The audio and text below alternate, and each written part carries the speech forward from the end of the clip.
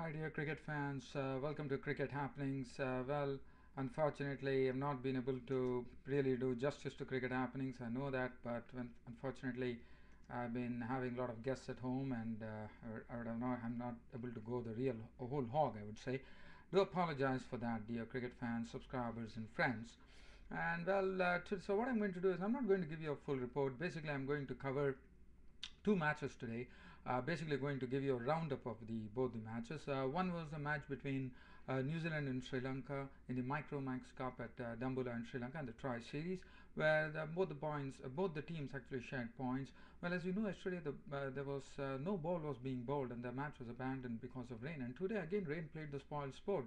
But looking at the scores there, brief scores there. In fact, Sri Lanka were the only batsmen who actually could actually take. They made first use of the wicket. It was a no result match, unfortunately, and they shared the points. So 2 points each to New Zealand, Sri Lanka. I thought Sri Lanka were the lucky ones there, and so New Zealand would choose to field. And well, as far as Sri Lanka were concerned, they put a 203 for three on the board. Upul Thanga was very cheaply dismissed by Tuffy, caught by Mills. Bowled Tuffy 12 of 23 balls with two fours. Dilshan really showed some aggression, and one of the overs from Kyle Mills, he flayed him for five boundaries. The two were of pulls and four were just flayed round the offside. And Tilgan Dilshan played a very good hand, 44 52 balls, 8 fours.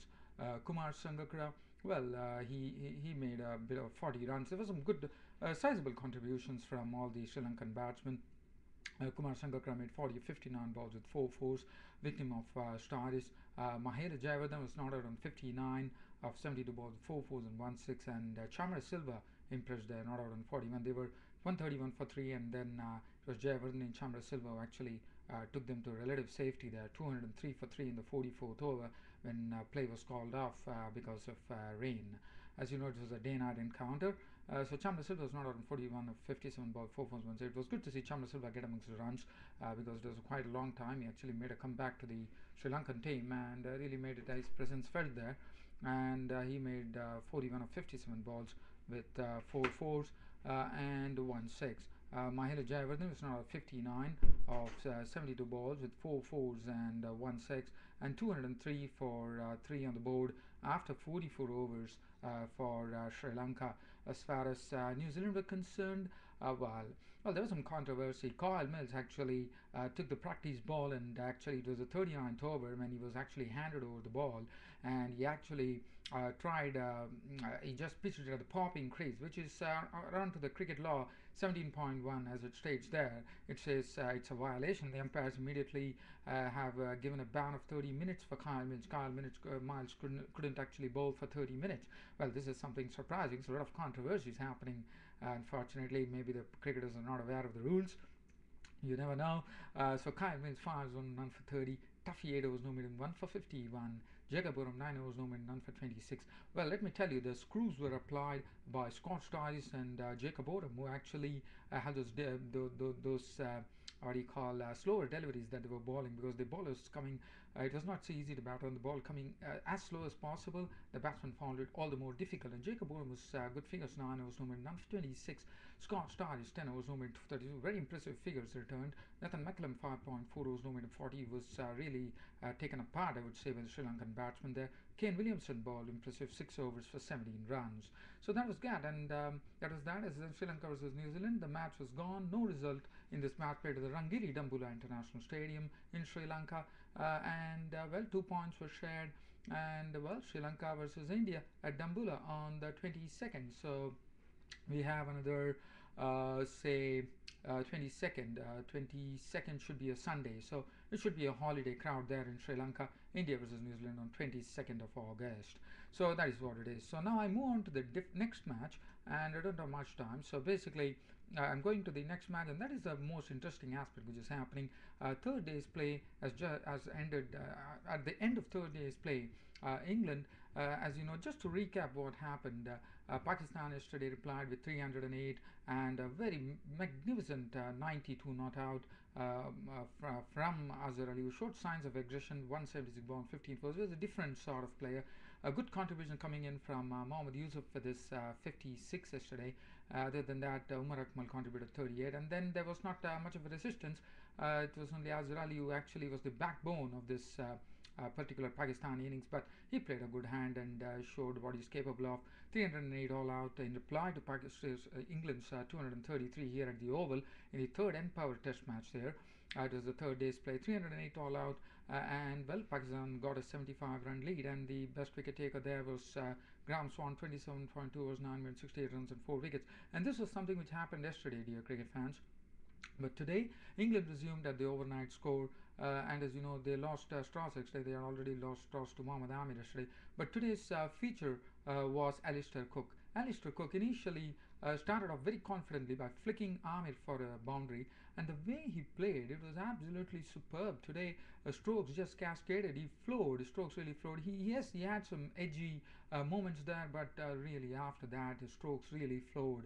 In fact, Andrew Strauss was the one. In fact, Alistair Cook really won a personal battle because it was a long time coming, and finally, Alistair Cook made it count with 110 of 173 balls with 17 fours.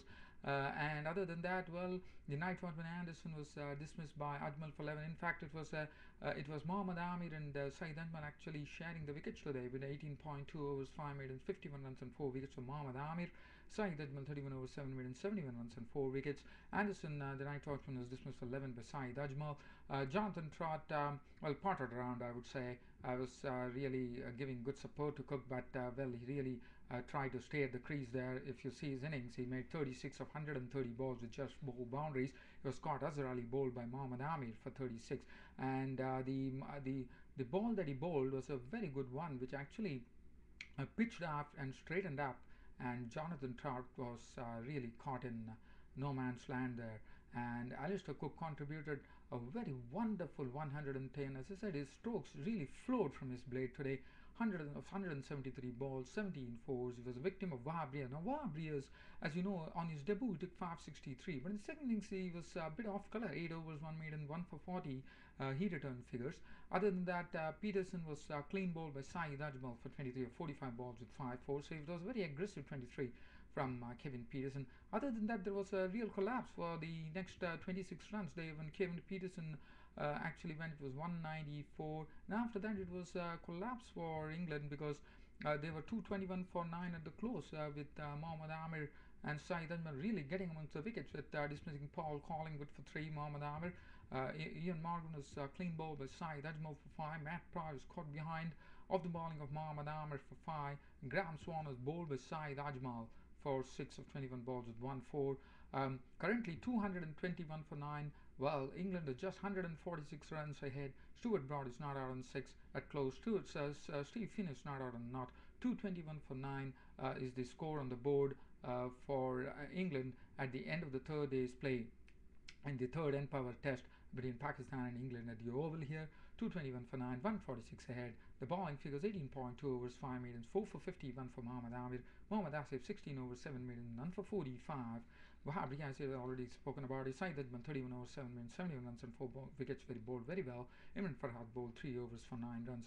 Wahab Riaz today couldn't really show, I mean, you couldn't make the same impression that he created on the first day when he actually picked up 5 wickets. But let me tell you, today Wahab Riaz should be really thanked for his first innings effort. Because of his first innings effort only, today we see that Pakistan actually got a 75-run lead by restricting 233, and now well, it looks like Pakistan are very much into it, but well, 146, there's one more wicket to go, and I'm sure Pakistan would be just hoping that they actually pick up the tail tomorrow, because it's only Stuart Broad and Finn, but Stuart Broad definitely showed, as you know, of late he has really developed into a very good all-rounder. You could expect him to really, stay put there, because Steve Finn has already shown that he can just, nudge around and, just block the ball. So if you could do that, and then Stuart Broad would really go on for a good score. So maybe they could push on the score to 175 and give sort of a target where one advantage that England would have is if there are going to be conditions like cloudy conditions, overcast conditions, they could actually take advantage of that.